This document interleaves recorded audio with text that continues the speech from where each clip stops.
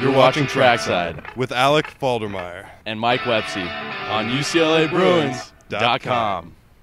Hi, welcome to Trackside. I'm Michael Woepse. And I'm Alec Pooh Bear Faldermeyer.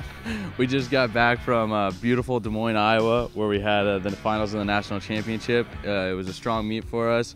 Alec took home a third place, so he got 6 points for us. Great meet. Yep, Mike was the NCAA runner-up, got us a big 8 points, and that was a pretty huge performance. In addition, Marcus Nielsen got 6th in the decathlon with lifetime PR, had a bunch of lifetime PRs in all the events, and qualified for the European Championships, which was a pretty huge deal.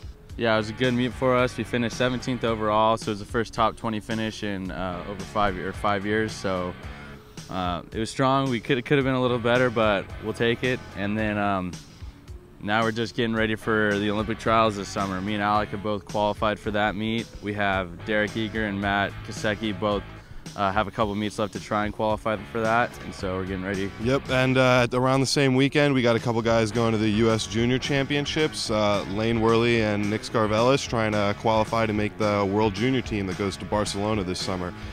In addition, we also have Julian Ruck, who already has made the Olympic team, so he'll be going to London. He'll be competing for Australia, so that's a pretty big deal. Yeah, so hopefully we can join him. And then right now we're in the middle of finals week, which we're all a little bit behind in, and so we're just trying to scramble and get through that. Been writing about 35 pages of essays and, you know, all that fun stuff. But things are going well, and it'll be a good way to close out the year. Yep, and once we're done, we're just gonna head home and train, I guess, after all the meets are done. I'm going back to New York.